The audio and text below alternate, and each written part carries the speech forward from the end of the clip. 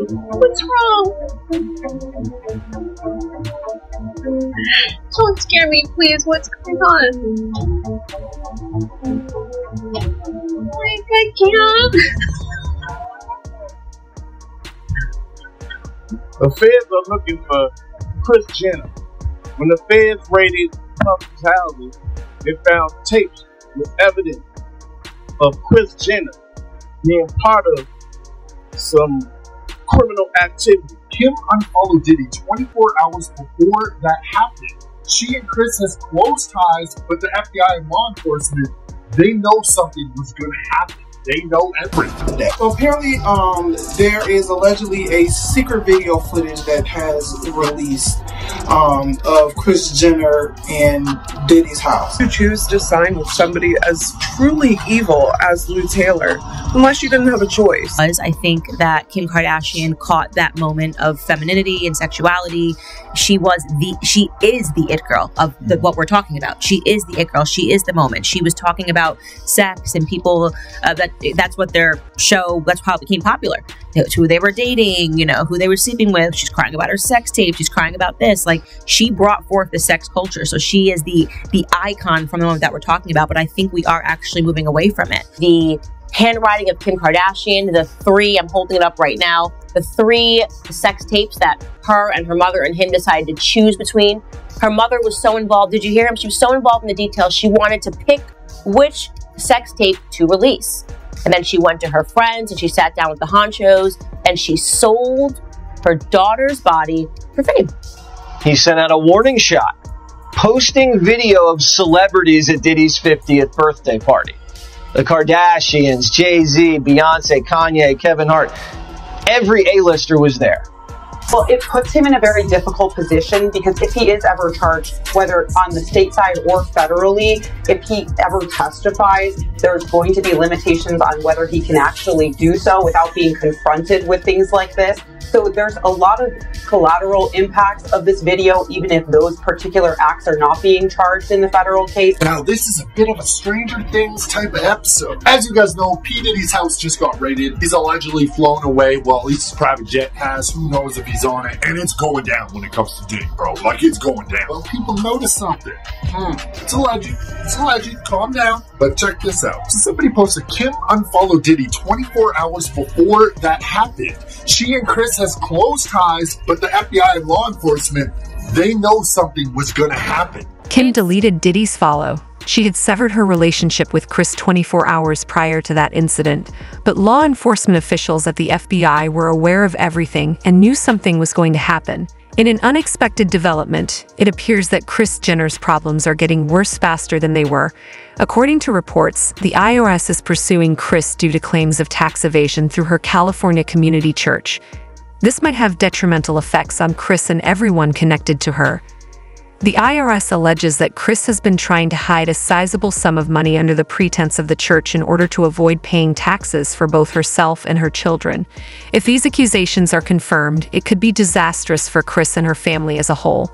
The IRS has the authority to seize Kris's assets and bank accounts, which could be a severe blow to her finances. A mother sat down and decided to sell her daughter's body for fame and money, and she was successful, right? But there are two things here that we need to remember. Not only did she do it, not only should we be completely disgusted by the idea that a mother, I just had a daughter, that a mother would sit down and watch various tapes of her daughter having sex with a boyfriend out of wedlock, and then say, let's sell this tape.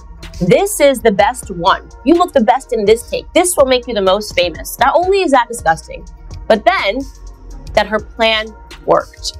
Kim Kardashian is a billionaire today, and she's, by the way, still selling sex. I now hold the opinion that Kim Kardashian is a prostitute, and I'm not going to edit this opinion. Kim Kardashian is a prostitute. Her mother is a pimp. Worse than a prostitute, Kim Kardashian is a corpse. She's a body without a soul. She is so emblematic of the society that we live in today. Now hold the opinion that Kim Kardashian is a prostitute, and I'm not going to edit this opinion. Kim Kardashian is a prostitute. Her mother is a pimp. Worse than a prostitute, Kim Kardashian is a corpse. this girl. So if you have not heard, Kim Kardashian allegedly had some videotapes and audio tapes that was actually recovered in the raid at P. Diddy's home. So no, it is not an exaggeration to say that Hollywood is satanic, because what could possibly be more satanic than that?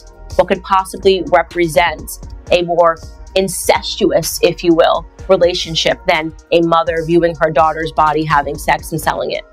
This is where we're at. This is why we tell you not to follow the Hollywood type. This is why you should not allow your children to idolize Hollywood.